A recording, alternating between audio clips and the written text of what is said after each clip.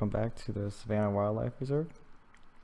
Last episode we just built the entrance and this sort of guest viewing area for all the guest kiosks and things like that are going to be inside. And in this episode we're going to start on one of the three zones, zone 1, 2, and 3. I think I'm going to do zone 1, just so that makes sense.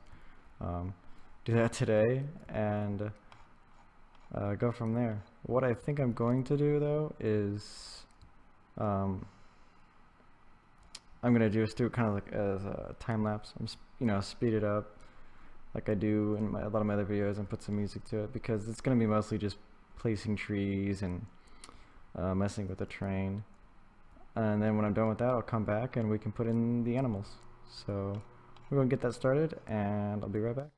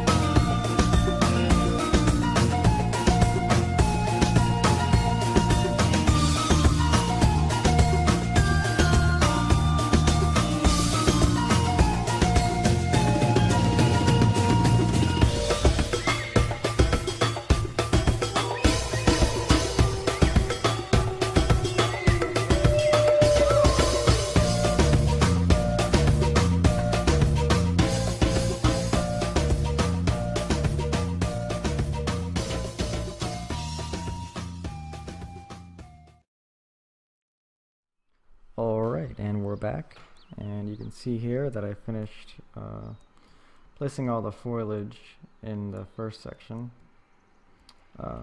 This right here is going to be the start of a river that's basically going to run through the whole park. And just wanted to make it pretty dense on this part of the river, but my plan is, zoom out so I can show you. This is pretty dense, really green area, but I'm thinking take this river, wrap it around sort of where this ravine is here, and it's just going to get shallower and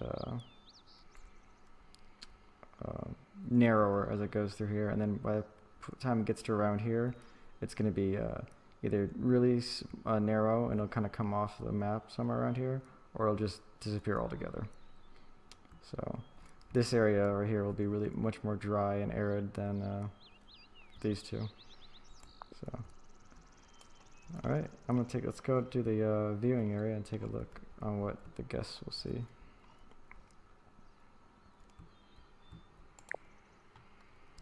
So if they're down here, we'll be able to see all this. It's pretty cool. And they go up here. This is what they'll be able to see. So not bad. Not a great view of the river. Maybe maybe I should remove some of these trees. I do want to look as natural as possible. Yeah, I'll keep them. You can still get a couple good views. So now we just got to add what the animals that are going to be in this part. First thing I'm going to do, that's one thing I did forget. I need some staff gates that lead actually out of the staff center.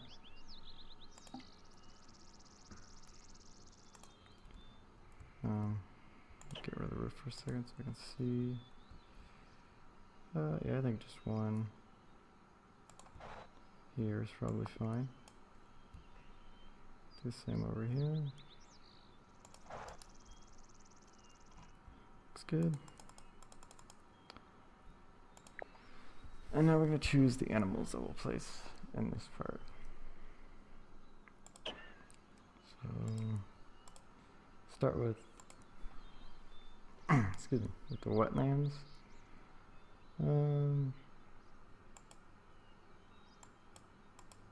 What is this? No, it's not African. I have to look at this for a second. This is one of my new downloads. Let's see, Nile crocodiles. Definitely want to put these. The only concern I have is, what are they going to try and eat if I put them with them? Some of these spoonbills I can put. I don't know if crocodiles will try to eat them or not. Let's just put some anyways. See what happens. This is Asia, so not that one. African spoonbill, that makes sense. Eurasian spoonbill, which apparently still does live in Africa. Little stork. It's in Africa. We'll just start with these. Let's pause this.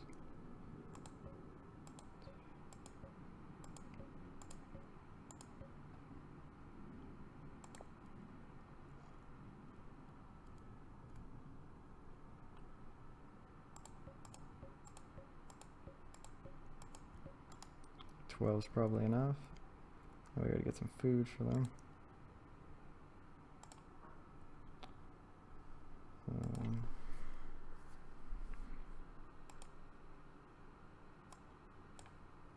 Gotta hide some crickets around.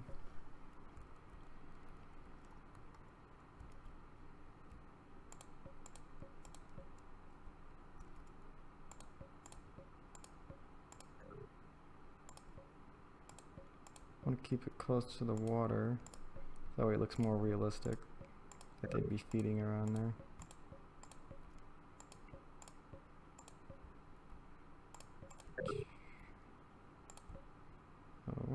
couple more over here.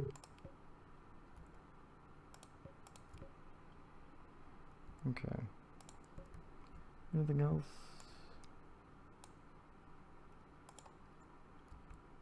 A log with insects? Yeah, why not? I could put one of these.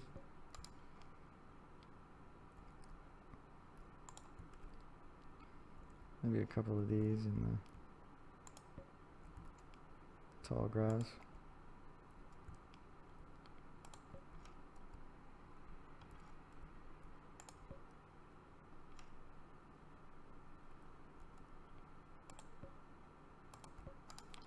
Alright, that should work. One more over here. So that's them taken care of. I don't think... Will this fit?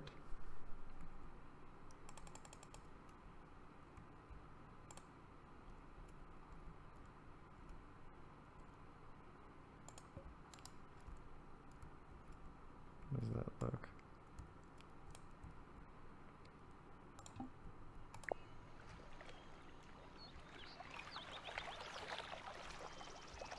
Doesn't stand out that bad.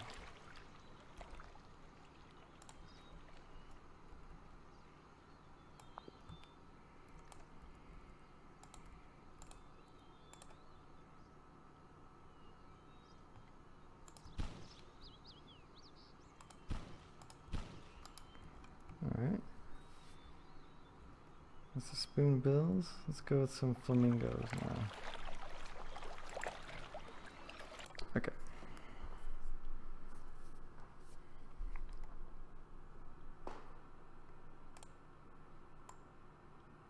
This is a pretty easy test for this, huh?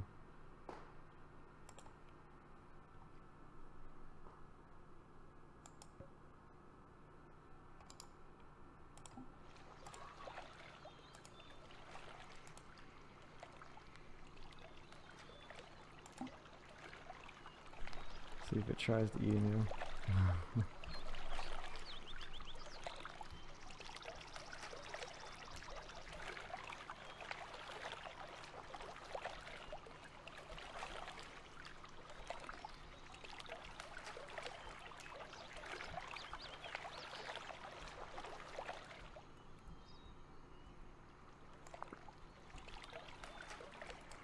Doesn't seem to be so far. It's good. Oh, it'll eat the crickets apparently. I think if they have enough food, it should be fine.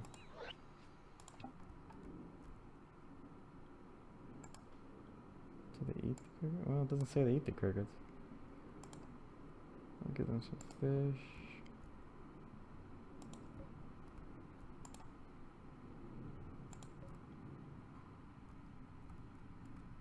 Wish they could eat food underwater. That would be cool.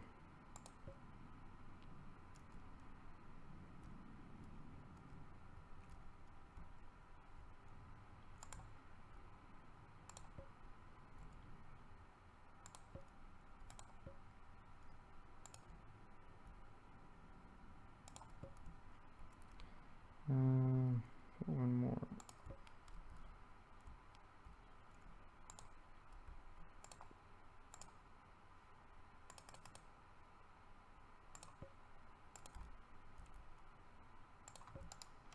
Okay, that should be enough food.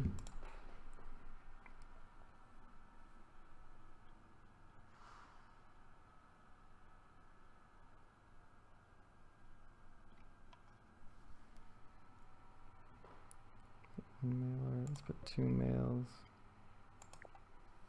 and 2 or 3 females.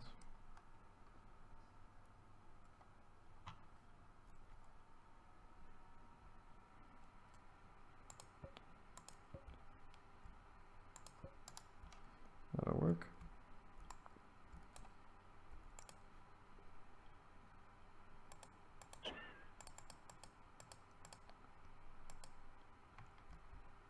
Anything else I want in this particular?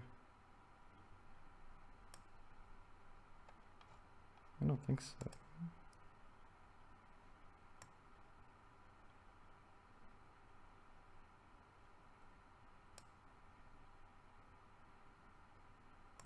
See, I don't want to put anything that can't swim because then it'll get in the water and then not be able to get out. Can they swim? They can swim.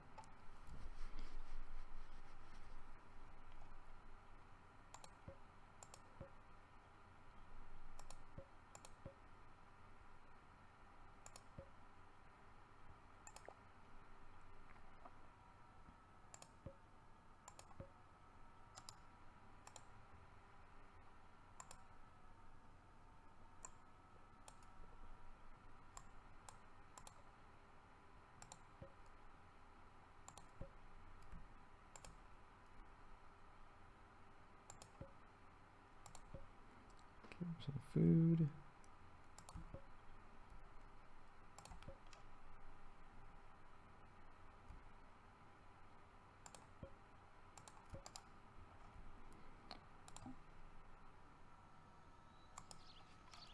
All right, I think that'll work for this first section.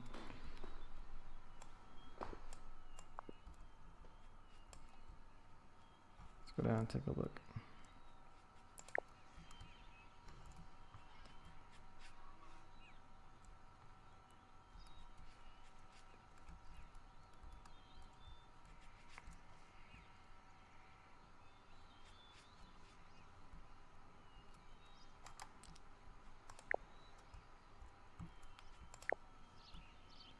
Actually look in the water.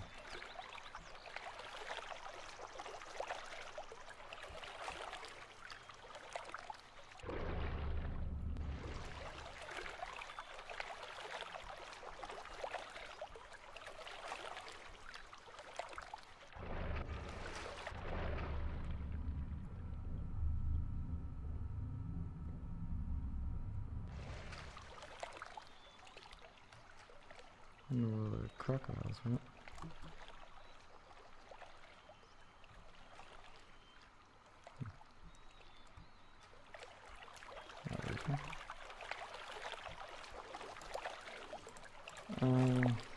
Let's do one more double check. Geez, the males are significantly larger.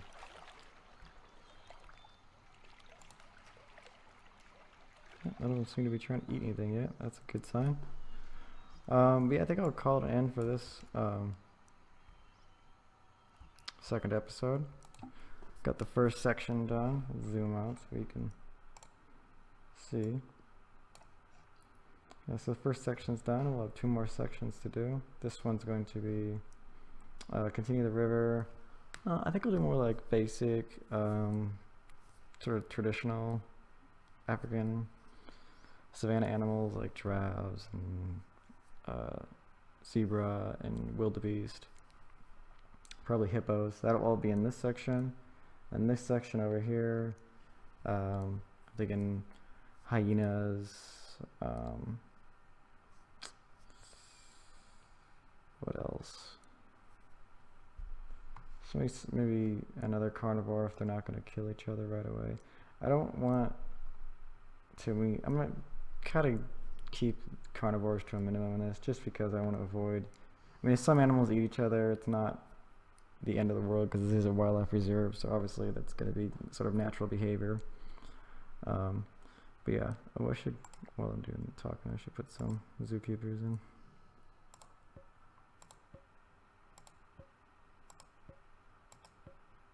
Let's start with 5. But yeah, probably this one's going to be dedicated mostly to carnivores.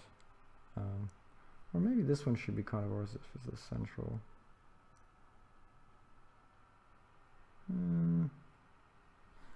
I don't know. Maybe we'll see. We'll see. Probably not. I probably want this one to be mostly carnivores because it's going to be like a dry, more arid area, which I think would look pretty good for hyenas, and that's going to be the main predator in this reserve. So yeah, that's the plan. Hope you guys enjoyed this episode, and I'll see you all in the next one. Thanks for watching.